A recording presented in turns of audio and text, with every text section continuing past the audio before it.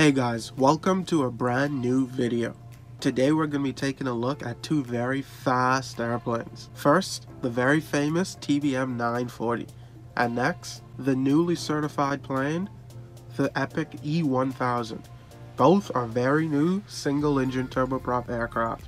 The TBM is a high-performance single-engine turboprop light business and utility aircraft that offers the ultimate developments in avionics and comfort for general aviation aircraft. As an evolution of the TBM 900 and of the TBM 930, the TBM 940 retains the airframe commonality with its predecessors while opening a new era by offering an enhanced human-machine interface environment for pilots and providing more comfort to its passengers.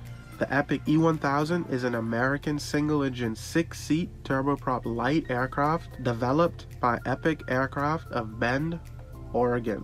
The initial aim was for the Epic E1000 to be the fastest single-engine civil aircraft at the time of its introduction. The flight deck of the TBM features touchscreen Garmin G3000 suite.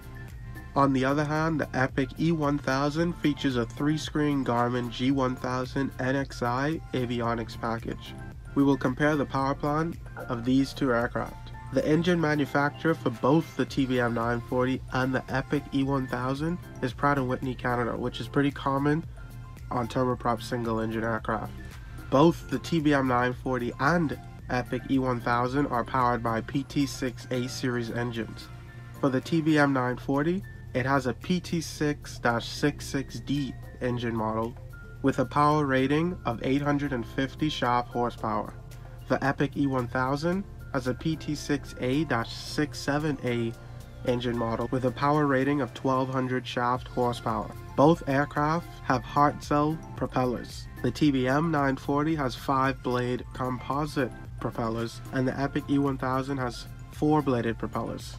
Next is a comparison between the performance of these aircraft. Just a quick disclaimer for both of these aircraft based on performance. For the TBM 940 directly from TBM, performance data is based on ISA conditions, max takeoff weight, and no wind. Range is based on the same conditions with one pilot and 45-minute fuel reserves at 31,000 feet.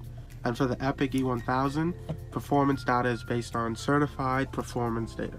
When it comes to speed, the newly certified Epic E1000 wins. It has a max cruise speed of 333 knots, just 3 knots faster than the TBM 940, which has a max cruise speed of 330 knots. The Epic E1000 can fly higher with a service ceiling of 34,000 feet, while the TBM 940 can fly up to 31,000 feet.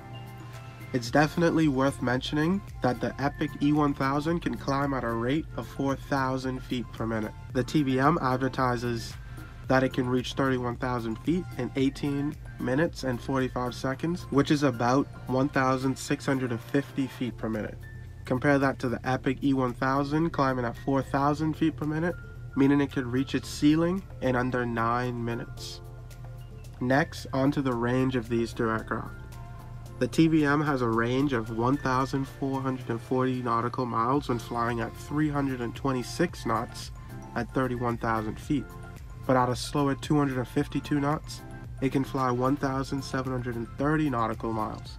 The Epic E1000 has a range of 1,385 nautical miles when flying at 325 knots at 34,000 feet, but at a slower 265 knots, it can fly 1,650 nautical miles, so the TBM can fly further. We won't be comparing the operational costs in this video because I was unable to find reliable fuel burn data on the Epic E1000. Thanks for watching this video. I'd like to know your thoughts on the new Epic E1000 and the new TBM 940. If you enjoyed this comparison video, please leave a like.